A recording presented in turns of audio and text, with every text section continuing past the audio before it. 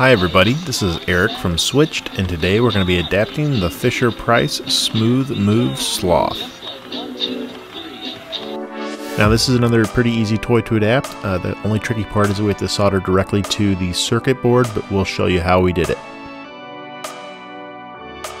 So we're going to start by turning the toy upside down and removing the 7 screws that hold this bottom plate in place.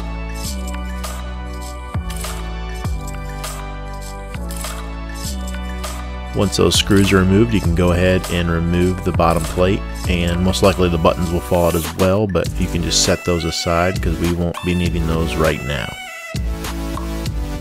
Now these wires are kind of held with a little bit of glue here. You can just go ahead and kind of pry that up. That will give us a little more room to work with, and we need to remove this wire harness from the circuit board.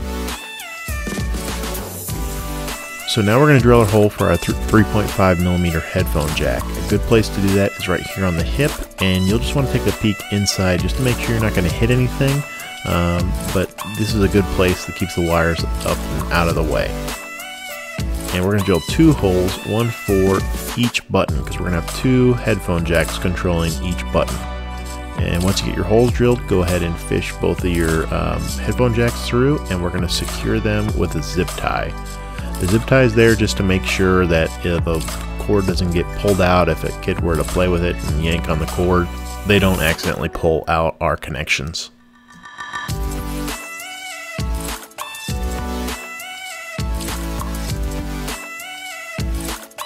Now's a good time to test both headphone jacks and make sure they're secure.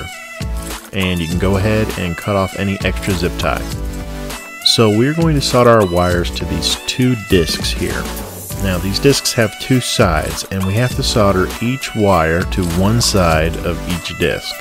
And when we solder our wires, we need to make sure that our wires or our solder don't accidentally cross over to the other side of the discs, or else the toy will constantly go off. So it's a little tricky to solder, but we'll show you how we did it. So the first thing that we did was apply a little solder to each wire, and that's the solder we're going to actually heat up to then stick to the circuit board.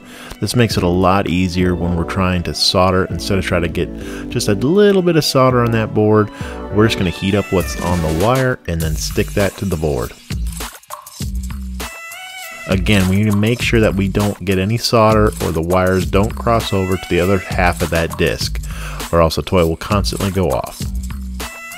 We're going to repeat this process for the other disc. We're going to apply a little solder to each wire, and then we're going to use that solder on the wire to apply it to the disc.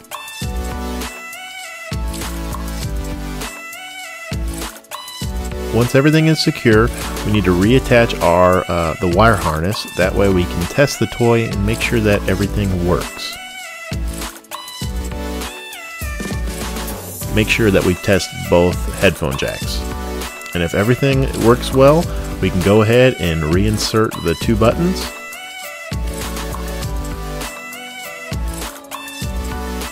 And we can go ahead and reinsert the bottom plate and reinstall all 7 screws.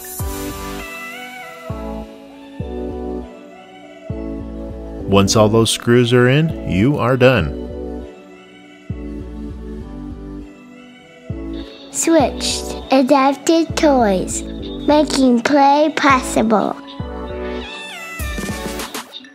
For more how-to videos, sign up for free at our website at www.switchedtoys.org.